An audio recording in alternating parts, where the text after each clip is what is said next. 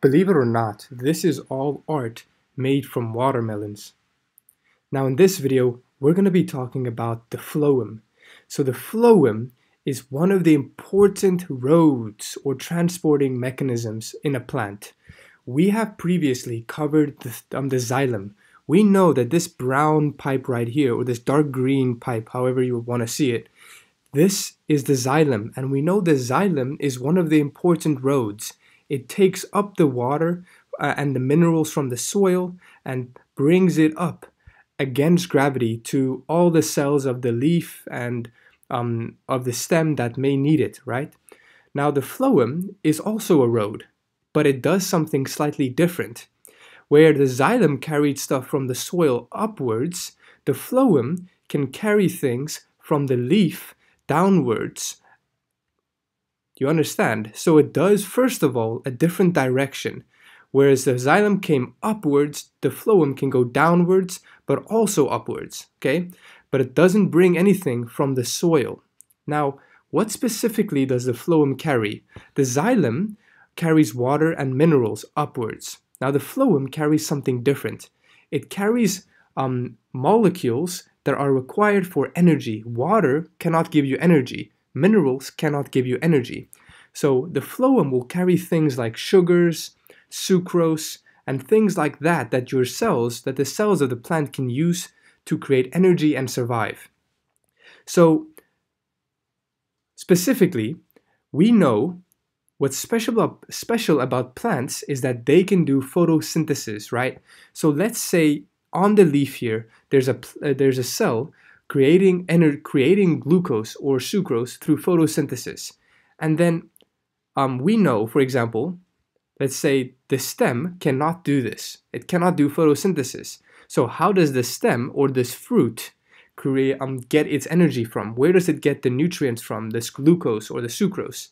So the way it gets this glucose or sucrose is through the phloem, another road.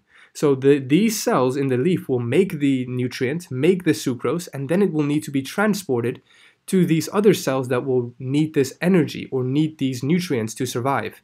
So it travels by a pipe called the phloem, okay? So the xylem brings water up and minerals. The phloem will carry the things made by the leaves to supply the other parts of the plant that cannot create this energy by itself. Okay, so that's what the phloem is in a nutshell. It's just a little pathway or a pipe. Okay, so in my words, a transporting pipe for nutrients of the plant. Okay, that's the most simple way of putting it. Now, the process of the movement of these nutrients through the phloem is called translocation.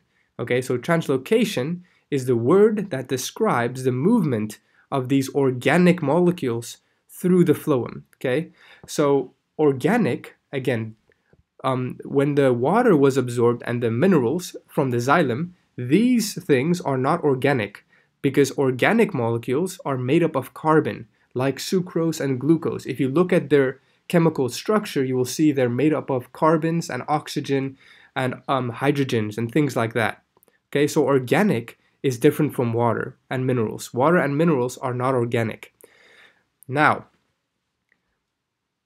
this right here, why did I put a picture of this candy? This candy represents the sucrose and glucose, the organic molecules that this leaf will make. It will make these and put it into the phloem. The phloem will carry it down to the fruit or other places that will use this as energy to survive. It will use it as food. Okay, now we're going to get into the real details, but the things that will make sense now. So here we have this plant, right?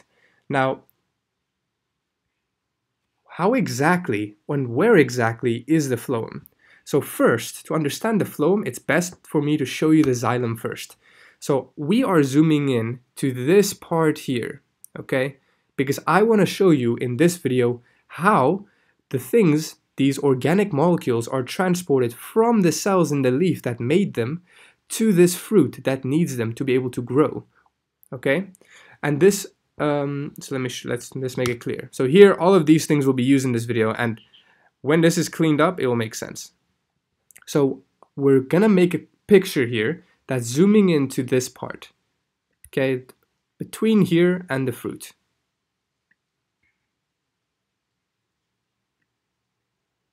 okay?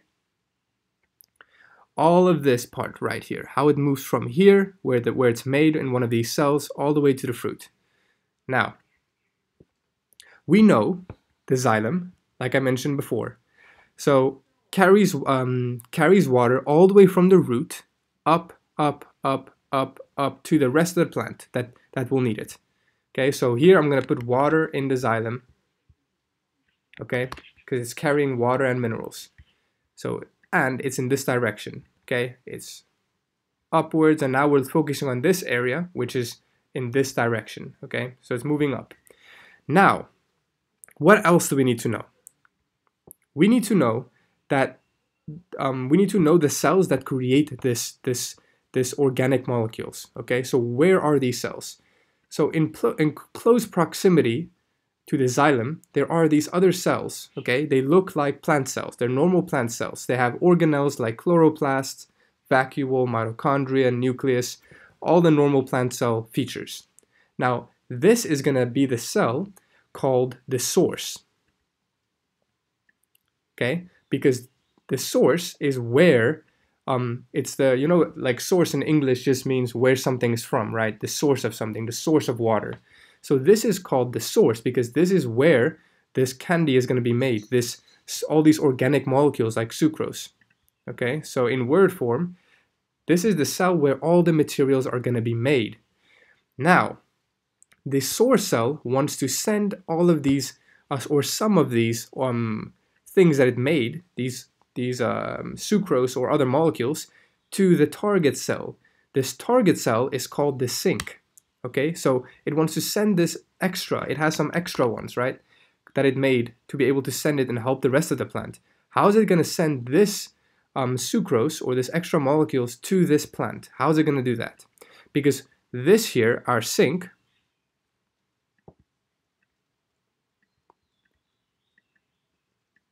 this is our sink.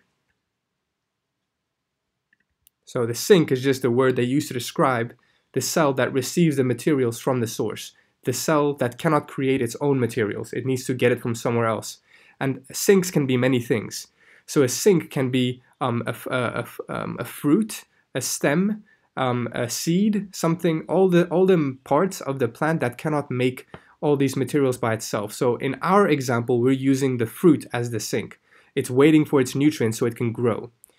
Okay, so how does it get from the source to the sink? The key is the phloem. So I'm going to explain exactly how now. So next to the source is something called a companion cell. Okay, let me get it clear. A companion cell. Okay, a companion cell is going to take this. I'm going to make it smaller, otherwise it's going to get crowded. So a companion cell, the source will send all these organic molecules to the companion cell. The companion cell will then, using energy, so energy in biology, we know in our bodies or in living things, is ATP. So it's going to use ATP to send, and where's ATP made again, right? The mitochondria. So using the energy from the mitochondria that it made, it's going to send these molecules, these organic molecules, from the companion cell into another kind of cell called the sieve tube cells. Sieve tube cells. That's these. They make a tube. They make a tube-like structure because they have little holes in between the cells like this. So it's like a pipe, similar to the xylem. There's like a pipe, but they're made of cells. So these are individual cells. As you can see, they have some organelles, but they're connected by little holes, forming a long kind of pipe. Okay, sieve tube pipe. And sieve, because I don't know if you know what a sieve is, but a sieve is something that filters molecules, right? So because it looks like a filter in between the cells, they call it a sieve tube cell. Okay, so the sieve tube cell now received these organic molecules. Okay, let's say we have a bunch now. A bunch of organic molecules. Okay, so there's a high concentration of these organic molecules in the sieve tube cell. Now, before we move on, the combination of the companion cells and the sieve tube cells is called the phloem. So now it makes more sense, right? So the phloem is a name given to both of these combined. So this is the phloem. So the phloem is the part that's going to transport and send these organic molecules into the sieve tube cell down. Okay, so the phloem is the companion cell in the sieve tube. They comprise the phloem. Now that we have all these organic molecules in here, what's going to happen is something interesting. We notice the sieve tube cell is located adjacent or next to the xylem. Okay, the xylem contains water, right?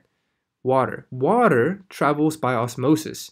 So if we have a channel or a little pipe here connecting the xylem and the sieve tube, what happens is the water will go into the sieve tube because the sieve tube has a high concentration of these organic molecules.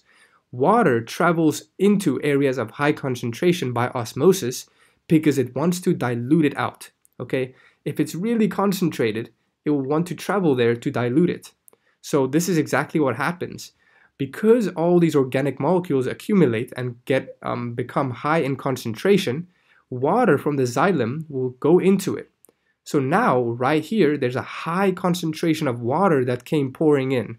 This creates something called hydrostatic pressure. Wait 1 second. Here's the arrow, represents going. So the water traveled in here now. That's why I have the arrow. Now this creates hydrostatic pressure. Hydrostatic pressure is water pressure. Pressure that is created by water. Hydro means water, right? So the pressure created by water. So if there's a lot of water in here, it's going to mean there's a lot of pressure. We know water is really strong. If you've ever gone into the ocean and there's a big wave, if that big wave hits you, you're going to move, right? Because the wave had a lot of hydrostatic pressure. There was a lot of the water forcing you to move. Just like that with waves, as the water comes into the sieve tube cell, it's going to create a lot of force and it's going to squeeze or push all of these organic molecules down. Okay? Because there's so much water in here now that these organic molecules have nowhere to go if they're being pushed except away from the source cell to other places. And one of the places, it could obviously it could also go up. In my diagram, we're only going to explain what happens when it's going down. So these organic molecules will go up and down to different places that need these organic molecules. So again, the water came in, created a high amount of hydrostatic pressure, forcing all these molecules to go down, travel down to a place where there wasn't much water, and that's down here. Okay, so this water, it pushes it, all these molecules far down to a place where there's low hydrostatic pressure, a place where there's a little bit of water. Because now, as the water pushes, it becomes, it spreads out. So it's not only in the small space, it's now in 3 blocks. So if it's spread out in 3 blocks, it means there's a little bit of water in each block, or in each cell, that's what I mean. So if there's a little bit of water in each cell, then it means that there's not so much hydrostatic pressure anymore. Okay, so the big amount of water pushed all these organic molecules down to a place where there wasn't much water anymore. Now, as it travels down, for example, so now we just showed how it traveled all the way from here, one of the source cells, into the companion cell, then into the sieve tube cell next to the xylem, and now it got pushed down by this hydrostatic pressure all the way to the fruit. Okay, so now it's near the fruit. So now it's basically here. So how do we get this organic molecules from the sieve tube cell in the phloem to the sink cell, which wants it? So very simple. When it gets here, what's going to happen now is it's going to want to move into here, okay, into the companion cell again. But the problem is, under normal circumstances, there's already a lot of material, okay, because these cells all consistently get sent organic molecules to use. So if there's already so much in here, in the cell, how can we move all these molecules into here, even though there's already a lot? The key is ATP, right? So now ATP, which is made by the mitochondria, will ensure that we can bring all these organic molecules against their concentration gradient because there's already so much of it in the companion cells. So it gets brought in. Now that it's in here, there's so much of it, it will just simply go straight into the sink cell. And this sink cell can now use all of these organic molecules to survive, to create more energy so that the cell can grow and get bigger and create a fruit or a seed or a new plant, whatever. It depends what the sink is in this scenario. In our scenario, it's a fruit. So this fruit will now grow bigger, become sweeter, and become an adult. But in another scenario, it could be anything else. So one more word I was missing is the process of this flow. Remember, the hydrostatic pressure caused the water to push these organic molecules down. This is called mass flow. Okay, mass flow is the process by which all these organic molecules flow as a bulk together due to the hydrostatic pressure. Now, one more thing. Here we have the same picture. I just tried to make more space here. So I put it here. We have the xylem, sieve tube cells. I removed everything because this slide isn't going to focus on the process. I just want to tell you clearly with an image here what the source cells do and the sink cells do as a summary.